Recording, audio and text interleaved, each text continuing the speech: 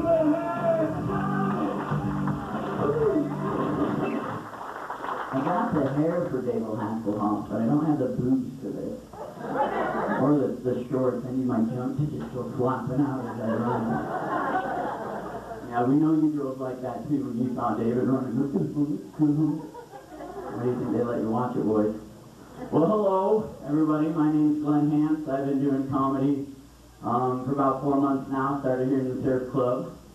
Woo, yeah, thank you. One clap, thank you. Yes. You, move closer. No. But I was back here with the guys, and they were teasing me the first time I went up and did it. And they sat there and said, hey, it's hard and it's got to last 20 minutes.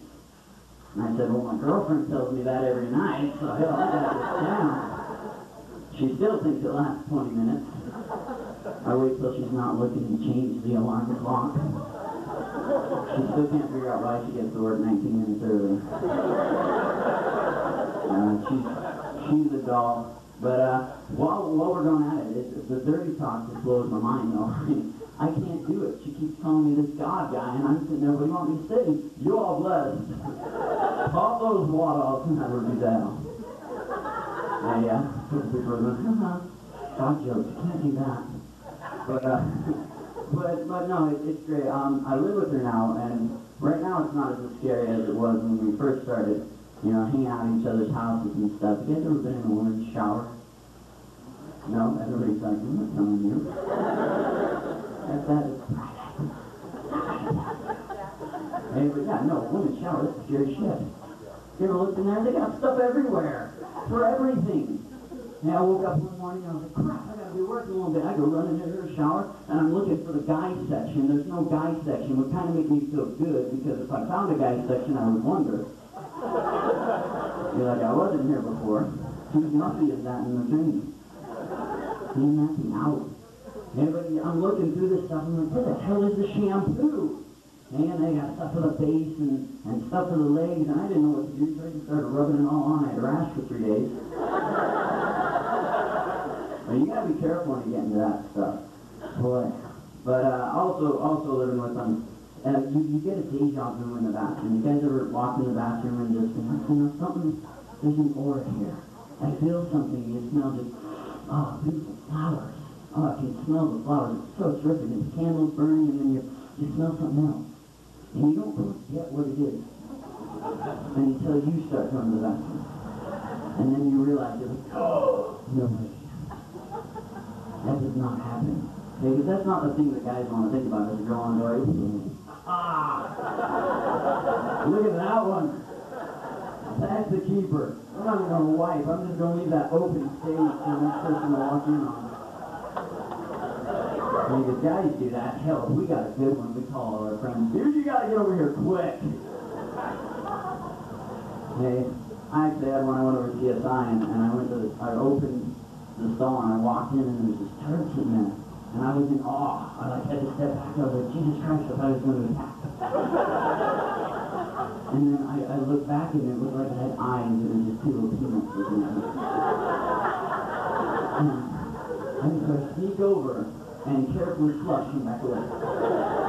And it starts flushing and it goes around and around and around and around and it gets stuck. It doesn't go down. And I was like, wow, okay, I'm not even messing with that. That is a keeper. I put a little caution sign as I walked away from it. Nobody go in there, look, don't touch. Okay. But, I'm writing these down, and as I do good, I put stars by, and if I mess up, I'm like, screw that one. Okay, but, I actually lost a girlfriend once over Mario Kart. You guys play Mario Kart? Yeah, hell yeah. That thing caused so many problems in my life. I was gotten so many times for cussing when I was a kid over that stupid game. And fight, you had to hit somebody in Mario Kart. So what's going to happen is you're driving along, you're in first place, and your friend that's in frickin' last place shoots that purple shell up and smacks you. This is so annoying, isn't it? But I lost a girlfriend over this because I was sitting at our house and we're playing this, and I got 4 buddies, and it's a tight race. There's like 1, 2, 3. Okay, and then she yells at me, hey, you need to come in here and help me clean up. And my response was, why am I playing the game? That was the wrong response. The correct response would have been, be right there, honey. Hey, but she got irately mad and ended up biting a chunk out of my hair.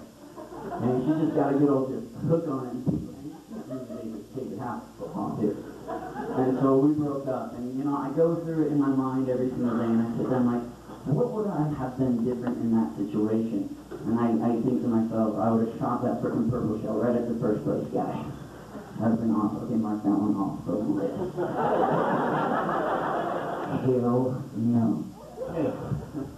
No, my family, I grew up here in good old Glen, Idaho. Anybody been through there? Yeah, everybody else didn't blinked while they were going by it. There was a town there. I graduated with 26, almost like Liz, okay? We got, what, 3 times as many? Woo-hoo!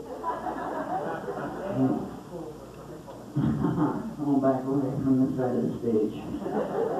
But no, I grew up in Glen, and my dad was kind of a jokester. And he always played tricks on me. And to this day, I can't trust anything from what anyone says because I never know if they're lying or not. He told me that Cinco de Mayo was celebrated because the Spanish were sending mayonnaise over to Mexico. And that they sunk the ship and they were saying, yeah, Cinco de Mayo! I go to school, I'm like, what's up with the machetes? I don't know, just Cinco de Mayo. Or like, when you guys ever drive down the freeway and your parents ever tell you, catch the thing before it falls on your head, every other passenger goes, don't kill me. I don't want to die. Stick your feet on the road, try to get run over. Hold your breath over the bridge. You can never make it over the bridge. They pick the longest one too. It can't be like a little 3-foot bridge. It has to be a mile long. Hold your breath, you're going to die. But my favorite one that they always play on me is, I grew up LDS. Yeah, I've learned that book. What do we see now? Awkward situation. Okay, but no, I grew up LDS. And so they told me that coffee was illegal for anyone under the age of 18. Okay, so I go into the mini-mart and I'm sitting there like, hey, so I got my ID in my car and go get a cappuccino. Is that cool? Like, what? You know, I just don't have my ID. I just wonder if I can get it just this once. And try to get it, huh? Is that cool? Like, you get the cappuccino and you see a Mormon on crack. Sitting at the car, getting ready for some English class. Take your stuff. Right here. Okay. Fun stuff, Mormons on caffeine. Okay. But, you know, I don't think I could ever be single again. Because I would never be able to go to dance clubs ever again. Because I'd be that freaking creepy guy on the side with doesn't know. Okay, we form a circle, just a circle of creepy guys standing around the edge. Okay, and they're all just staring at the group of women in the middle. And everyone's afraid to go in that group because you know exactly what's going to happen when you go in there. You're going to get tore up. Hey, those women, if they're not just booty dancing all over you, bam, hips moving, you're like, I don't even know where that's going. Okay, I need this for later. I don't want to ruin it right now or get it grinded down to nothing. But, and women got signals, too. They are organized men. We call each other up, hey, what do you want to do? I don't know. Want to go to the club? Sure. Women are like, let's call all the girls, and next Saturday we're going to go out, we're going to have fun. And then you get out there, and they're dancing, right? And they're out there just having a hell of a time. The guy comes up to them and they do this little, is it cute? And then the other girl is like, oh. You can't off me! And then they're experts at getting them off. They used to just attack. Like you see 4 other girls just nonchalantly go there, bam! Back there!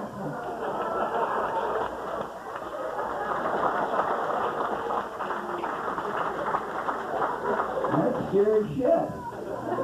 And then if they do get the good signal, good, cute. Hell yeah. Then there's that one bitch comes up, we've got to go. We have got to leave right now. No, my ex-boyfriend just walked in, she is going down, we're leaving. And that guy's like, no man. Goes back to the crowd with the guys and says, I'll get the next one. We're enthusiastic stretching and shit. I have this, you gotta be ready for it. Hey, football's got nothing on dancing.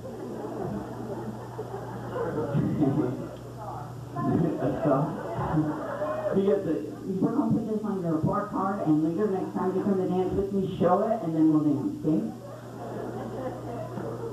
Oh, no, but women, I love you women to that. I don't think I could ever live without you gals. Ain't that would be a boring world, wouldn't it? Hey, nothing would ever get done. I have to build you up because I'm going to tear you down in a second. So, guys, that's what's next. No, but I like cheerleaders. Woo-hoo! Yeah, nobody ever, all the guys are going to do my wife's right here. We'll move into that. No, but I actually was a cheerleader in high school. Yeah, I got one giggle up front, she's like, yeah, you're gay! That was probably the best straight move I ever made in my life. I got to go to cheerleading camp with 300 girls, and they all had these like little dances that I didn't know girls had. Guys, if you don't know this, they have secret dances. My back aches, my butt too tight, my hip shakes from left to right on the left. A 16-year-old Mormon boy walking around camp like this the entire time. I thought I was a retard, and you can't get rid of it because jacking off is against the religion.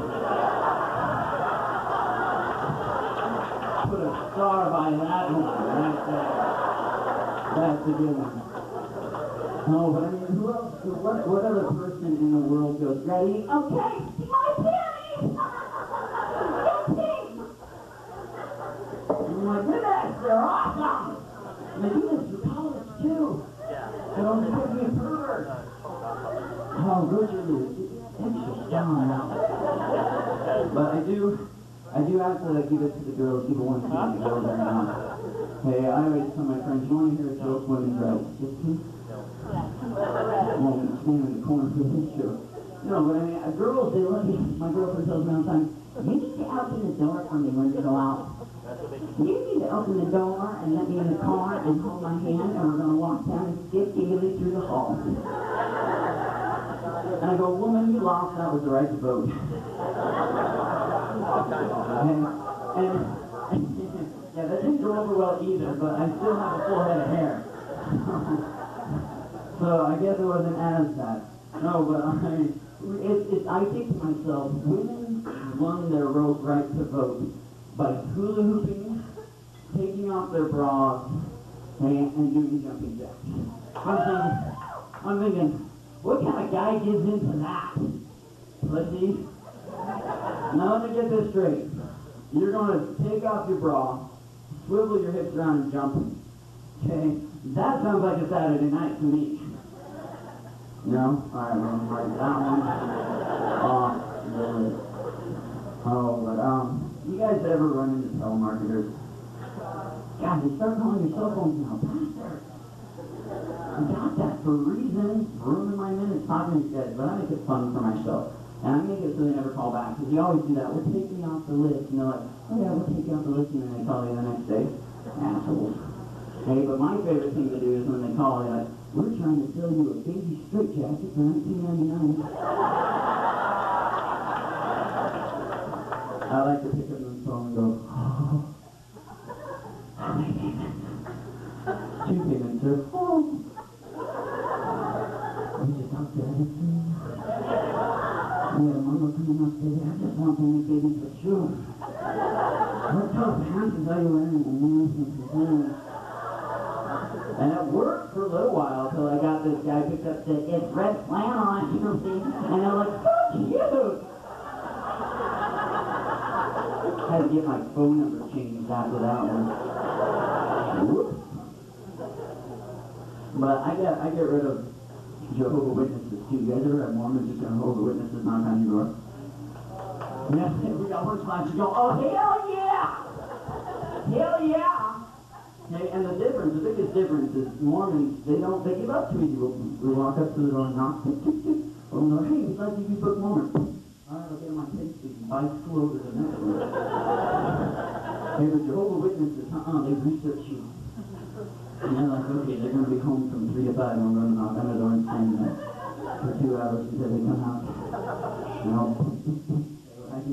I walk out there and I mess up my hair. And I stick my head out and go, Hello. How are you? We'd like to bring the word of God to you. Just a second. Dad, put away the Ouija board! Come right in. And I get them away. They don't enjoy the devil speaking. But I always do wonder to myself, what's heaven like?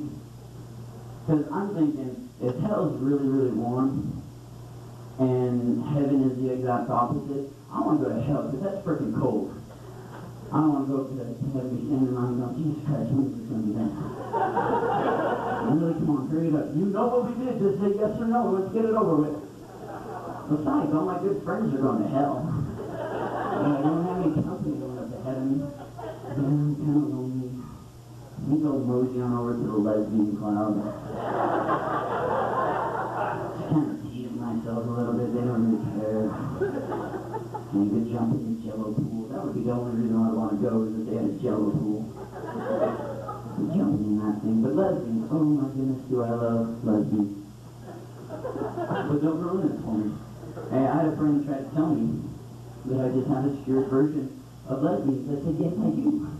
Hey, I think the lesbians are two hot, double D-sized, blonde-haired college girls experimenting.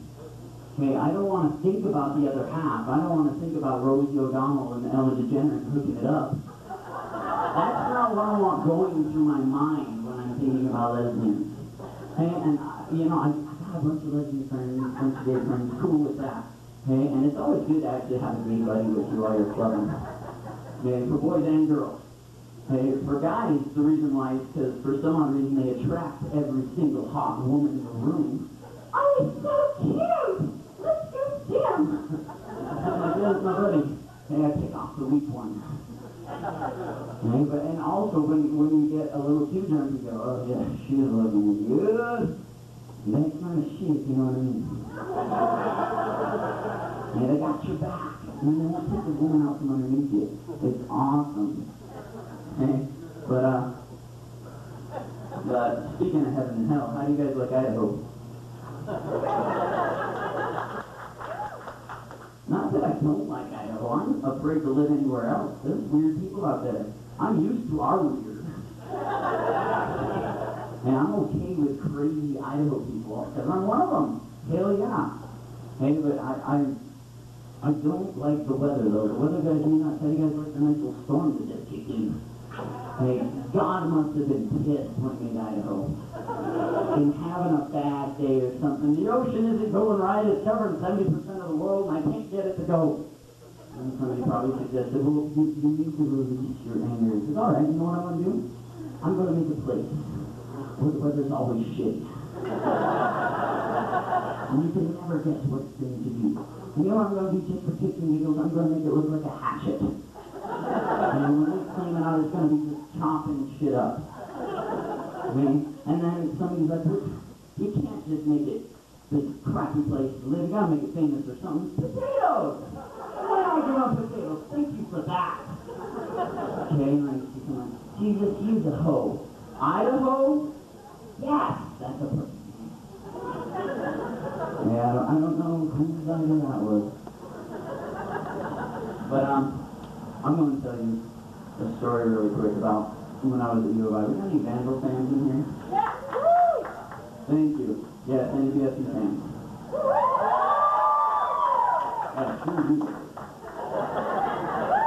No, but I'm actually at BSU right now. I went up to U of I, drank myself out of college, went to CSI, stayed there for way too damn long, and they finally kicked my ass out.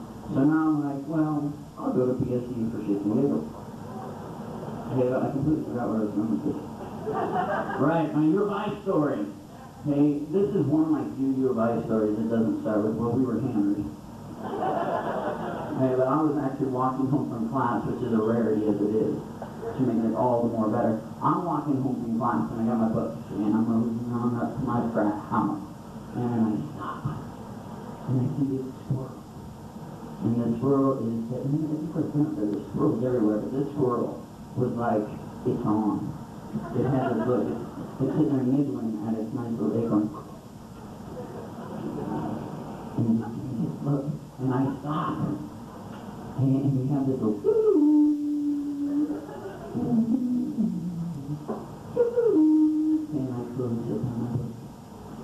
And he slowly sits down the acorn. And he makes the person move out and he goes, bam! Ah! And don't laugh, this is scary. You ever pissed off one of those guys? And God, it's like an angry midget, just it's small, but it's scary. And so it hits me, and I backed up, and I was like, look out, I'm chase after this thing. And so it got scared, and it turned and ran into my frat house, and I'm like, perfect, and locked the door. Okay, but then I didn't realize that this thing is small and can hide anywhere. And so I go and I lock all the doors in the frat house, and I'm like searching through this. I feel like I'm in a scary movie. And I was like, dang, this would be the perfect time to have a black friend since he get killed first. Okay, and I finally, this thing jumps out and I matrix it. And it just goes right past my head. And it Jackie Chan's his ass off the wall. Okay, and thank goodness for Darwinism, because this stupid thing saw a window. Thought it was open and bam, knocked itself out. Like the victory is mine. So I put it in a box, threw it in my roommate's closet, and waited until he opened at it. And I didn't want to feel like the only pansy afraid of a squirrel. But yeah, that's something that I'm going to remember for the rest of my life. Like, there's a lot of things you remember forever. Like the first time I got pimped out. Has ever been pimped out? No? Go to Boise. You get pimped out every day. Yeah, I just finished doing the 70.3 Ironman, and so I'm tired. And I had like one arm slugging down, and I'm limping. And my girlfriend goes to get your car and pulls it up. And so I lay down on the grass, and I'm like, I'm gonna die. Yeah, I can barely move, and this guy comes up to me, and he's like, hey, are you doing okay? And I thought to myself, wow, what a nice human being. What a nice guy here in Boise, Idaho, checking to see if I'm on the ground and I'm okay. And so then I'm like, no, I am totally fine. I'm okay. Thank you for asking. And so he looks at me and he says, would you need a nice woman to keep you warm? And I looked up and I said, no, thank you though. My girlfriend is coming. He's like, oh, no, we'll get you a nice woman. I'm going to tell you, hey, Candy! Candy, come here. Let me introduce you to my boy. And I'm laying on the ground going, shit, I can't fight her off. I'm going to get raped and then charged for it. Try explaining that to your girlfriend. Honey, I'm trying, I'm sorry. No, but you know, the other story, I'm going to leave you with a last story here of the first time I saw thongs. Okay, this is the most memorable moment of my entire life. I was at a basketball game, one that I wasn't cheering.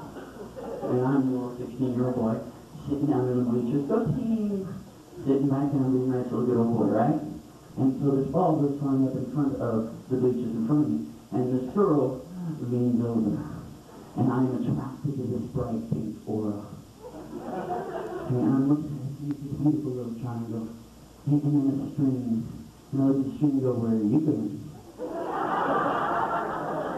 And all my buddies are going, look away, and I can't, it's so pretty.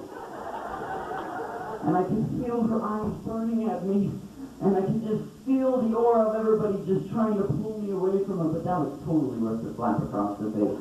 What a wonderful memory to have. But I'm Glen, Hance. Thank you all. Have a wonderful night. We're going to turn back on Honest John here for a second.